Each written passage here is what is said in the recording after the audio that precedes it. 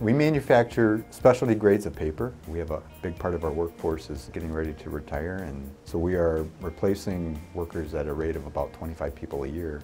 The technical colleges offer a very specific type of training for people to move into those positions, which have gotten very technical and advanced. All the area manufacturers get together and we work on common issues together.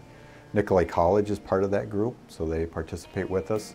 And a lot of that has to do with just treating us as basically kind of like customers and saying, well, what is it can we provide to you folks that would be beneficial?